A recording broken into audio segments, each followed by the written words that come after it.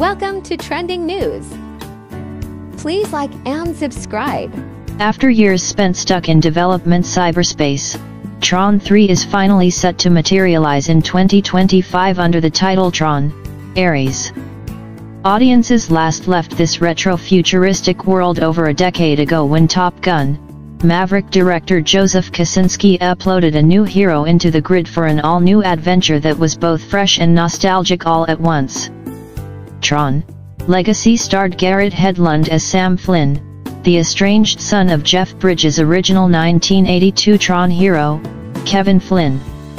After his gaming pioneer father goes missing following the events of filmmaker Steven Lisberger's first film, Sam spends his days trying to track him down, eventually landing himself in the neon-hued world of the grid where he comes face to face with two versions of his father, one in current-day form and another as a younger, antagonistic gaming program named CLU.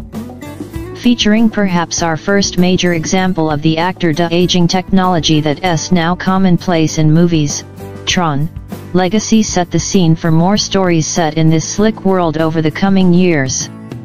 After a hefty wait, Tron ARES will finally make good on that promise.